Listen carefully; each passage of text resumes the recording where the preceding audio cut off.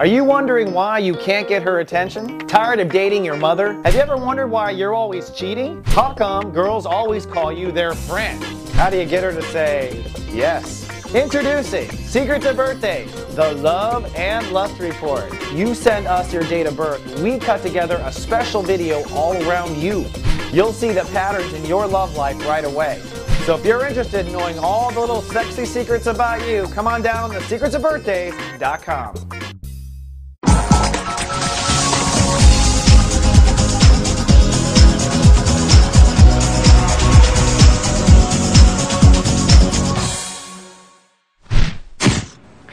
Hello Leo, welcome now to Thursday, and thank you for logging in. Sunny and money hungry today for the royalty of the zodiac. We got a lot of fire going on, and maybe not in a good way. The moon has moved into Virgo, shifting emotional focus to soul capital for the next couple of days. So you'll be emotionally sensitive about your self-esteem, your self-confidence, your productivity, and of course abundance, which is the spiritual buzzword for money.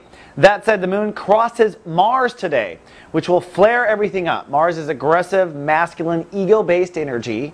It's right now only in chapter 1 of Virgo, so we're dealing with it on a very primitive level. So emotionally facing all of your aggro issues around self-confidence. You could flare up, you could find yourself incredibly impatient, you could find yourself oversensitive about other people's opinions.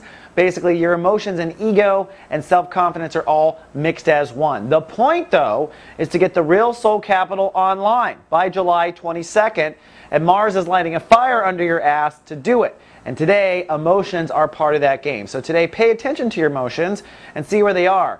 You should be, and I think in the most healthy state, ready, passionate, and willing to bring your soul capital up to what it needs to be self-confident, to become productive, and to draw in what you're worth. That's the positive way of looking at this. But you could fall the dark side of the moon, kind of depends, and that's a good indicator of the work you have to do.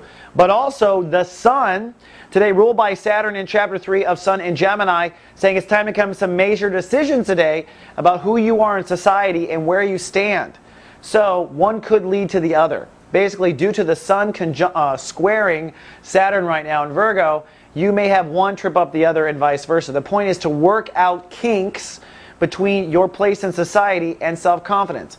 So maybe you feel very confident and you're impatient with your place in society, and that says to you, that's it, I've decided I'm running for Congress because I've got the self-confidence. Or it could be vice versa. Could be that you go, hey, I want to run for Congress, but I don't know if I feel good enough about myself. Okay, so now you need to build the self-confidence up to meet the decision in society. But there is a decision of who you want to be in society, and it is tied to your self-confidence, self-esteem, and money, and it's probably tied through fears and also conflicts as well.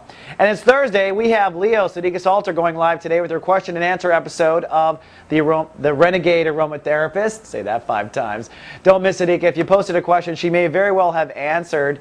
And tomorrow I am back with your weekend forecast, and we're going to talk about the continuation of maturing with the moon crossing Saturn.